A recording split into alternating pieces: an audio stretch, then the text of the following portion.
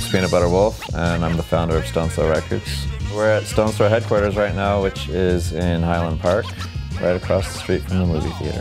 Label for the outstanding. Yo, this is the Egyptian Lover here in the Stones Throw Studios with some antique vintage equipment up in here. Brought the 808 down, of course, some new stuff. My name is Karriem Riggins from Detroit, Michigan. Jazz drummer, hip-hop producer, DJ, father. Welcome to my office.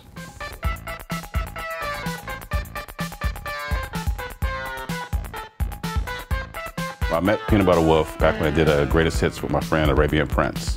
And we hit it off right away. Said he was a big fan. You know, he was somebody, when I was 15, I was like really into his music. Said his mother had brought him to one of my concerts, but it was sold out, so we just sat outside and listened to the beats and the music. And that was pretty cool. We hung out ever since then, you know, going to record shops and doing concerts together. And I told him I wanted to put out an anthology album with all my early stuff. Wolf's like, you know, we'll put out the anthology on Stones Throw. And I was like, that's a good idea, because you have a different audience than my audience. They end up putting out the anthology. It's been doing well. Yeah, I had lunch with Egyptian Lover today, and he was telling me about how he was at a show and this person came up to him and said, I never heard about you until this show, and I'm really into it now, I'm a fan, and blah, blah, blah. And it's inspiring to hear, you know, that's kind of what it's all about for me. So I'm working on this new beat for a song we're getting ready to do with Valerio. It's going to be more like a I Need a Freak, my beat goes boom kind of track, so it's going to be something like this. Anything that's not on your laptop at home, it's a good step toward making better music.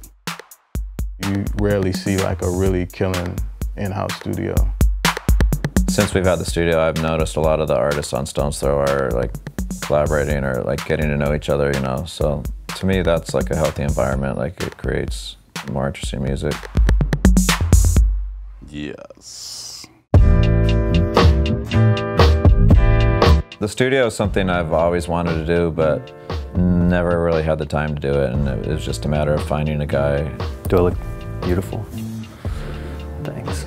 Jake, who runs our studio, he spends as much time looking at gear as I do looking at records, so it gives me more time to look at records. I like it to feel very like approachable. Everything's set up, everything's ready to go. There's no like weird kind of spaceship vibes so much in here. Just, you know, wanted to feel like home, or like, you know, your mom's house or something, I guess. Gear-wise, is a different story. I did not want it to be like a bedroom, gear-wise. There's a lot of, you know, fun vintage synths and stuff that Chris and the Stones Throw family have collected over the years. Some of my personal ones in here too. Juno 106, Krumar. There's like a famous picture of Madlib with the Krumar and stuff. The DJ setup is super important at Stones Throw. It's a very kind of DJ heavy collective of artists, and sample heavy as well. MCI 2-track tape machine. It's kind of like a mastering deck, 1/4-inch tape. To be honest, never gets used. I wish it was used more, but it's a pain in the ass to record to tape and to master to tape and all this stuff. But it sounds great if anybody would ever use it. This is our mastering rig, you know, high-end compressors and EQs. The centerpiece of the studio is this API 1608 console. It's a really versatile console. We do a lot of post-production work here, or I do, video mixing and mastering for other labels. I think the analog gear makes this place very unique. The size of the room, it's not too big, and it's just warm. It's a warm sound in here. You know, and that's important for making music.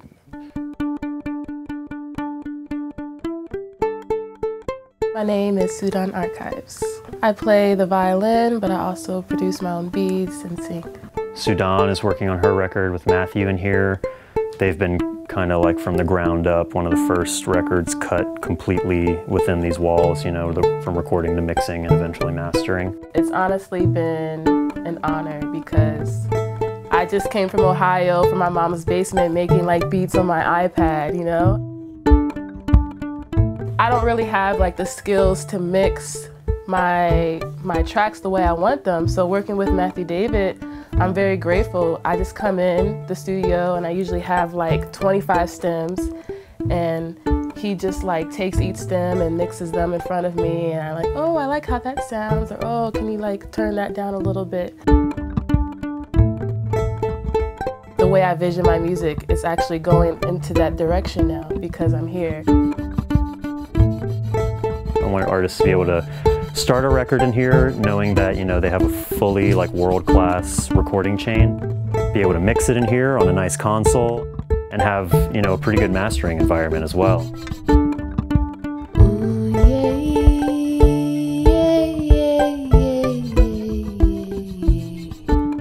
I moved to Los Angeles when I was 19, and that was my first time getting on an airplane. I came to LA with just a violin and like 3 outfits, and I think it's amazing that, you know, someone from Stone's Throw reached out to me and they wanted to hear my music, and just one song got me signed. So I have a team now and a place to record. I'm just very grateful. I'm very appreciative of being on such a powerful label and inspiring label.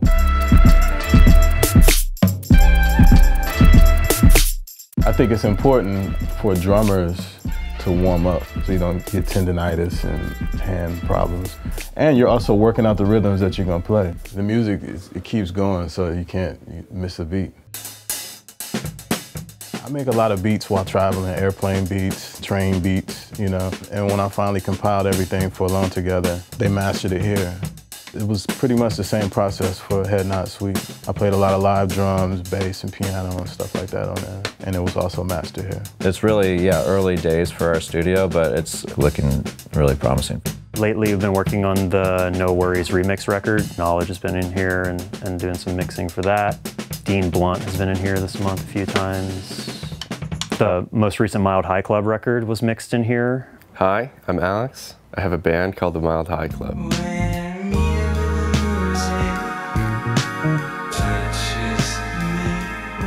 First met Wolf, I was like in his library of vinyl, which is just like a room, floor to ceiling, full of vinyl.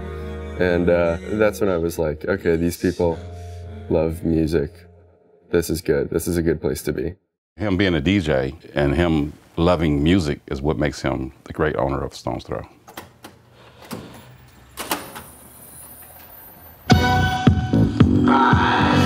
I've wanted to have a jukebox for a long time, and I guess maybe a lot of people my age had the same dream, but the records that I put in here were all like records I bought from the age of 10 to the age of 13, so. There was a radio station, KSOL, that played all this stuff, and then there was a roller skating rink called Cal Skate, where I would go to, and everyone would like dance with their roller skates, you know, like they call it Rexing. So that was the era. So this is the roof of the studio here in Highland Park. Not much up here, except for the air conditioner.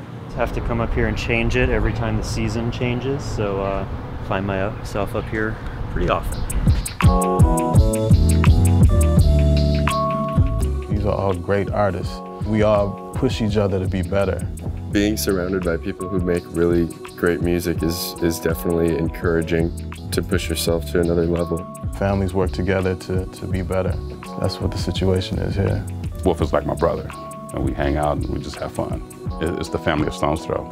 I want to push out there to the youth, like continue to create and submit your music to labels. Stone's Throw is a great label to submit your music to, and this is a great platform to be heard.